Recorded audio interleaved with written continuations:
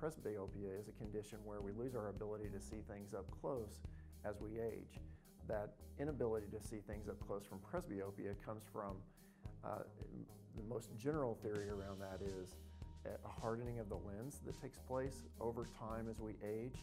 And as the lens hardens inside of the eye, we actually lose our ability to focus on things up close. It is something that happens to nearly 100% of patients by the age of 45 or so.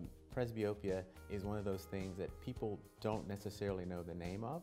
In fact, only 10% of patients out there actually know the term presbyopia, or that they're having a problem that affects the entire population. When patients become presbyopic, they first notice that things up close become very difficult for them to read. You often hear about people stretching their arms or turning on bright lights to be able to read. Those are generally symptoms of presbyopia. There's so many options to correct for presbyopia today. Unfortunately, for many of the contact lens wearers in the United States today, we have wonderful corrective contact lenses through a multifocal contact lens that a person can continue to wear contact lenses even though they're starting to suffer from myopia today.